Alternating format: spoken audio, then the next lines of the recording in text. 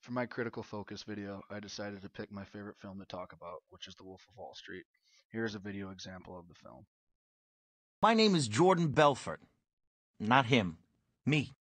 That's right.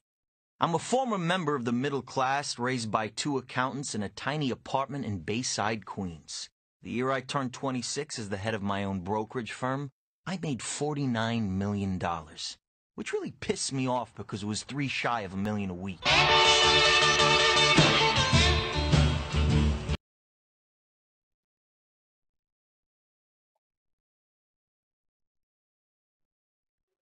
In this scene in The Wolf of Wall Street, the protagonist, who is being played by Leonardo DiCaprio, is explaining the way he was raised and how he became rich by the age of 26.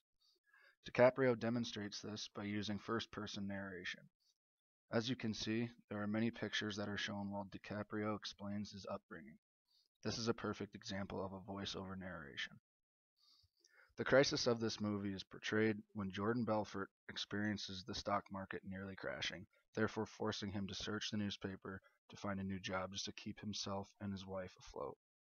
Jordan's wife at the time, Teresa, finds an advertisement in the paper looking for stockbrokers. Jordan goes to the new job and quickly finds himself dominating the company, which leads to the rising action of the film.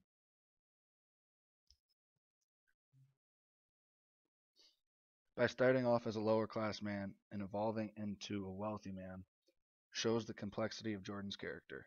This shows that Jordan Belfort is the round character of the movie.